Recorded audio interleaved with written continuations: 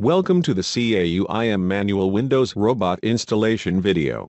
During this video, you will be presented with the steps taken to manually install a UIM robot on a Windows server. As a reminder, whenever you are upgrading to any UIM 8 versions, it is important to refer to the support matrix, found on the Support Downloads page, to view the supported upgrade path. Before we can install the Unified Management Portal, we need to install a robot on the target system. We'll do that from the UIM Web Administration page. To open the Web Administration page, open a browser and connect to the UIM server on port 8080. Once the Web Administration page opens, select the Installers panel using the available link.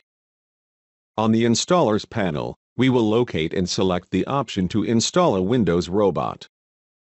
In the browser download status area, click the arrow to the right of the downloaded file name. To continue, click Open. At the Welcome dialog, click Next. After reviewing the license agreement, click Yes to continue.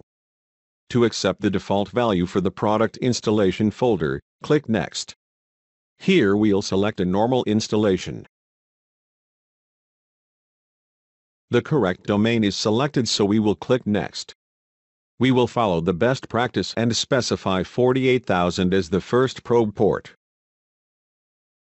After reviewing the installation settings, click Next. When the installation completes, click Finish to close the dialog. We will now confirm the successful installation of the Windows robot using the admin console.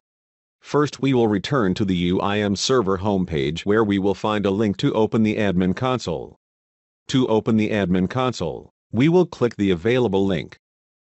Sign in to the admin console using the administrator ID and password. To locate the robot that was just installed on the UMP server host, click the Robots tab. The Admin Console Robots tab for the primary hub contains the UMP server robot confirming a successful installation. To view the probes that were installed as part of the Windows robot install, we will click the UMP server robot.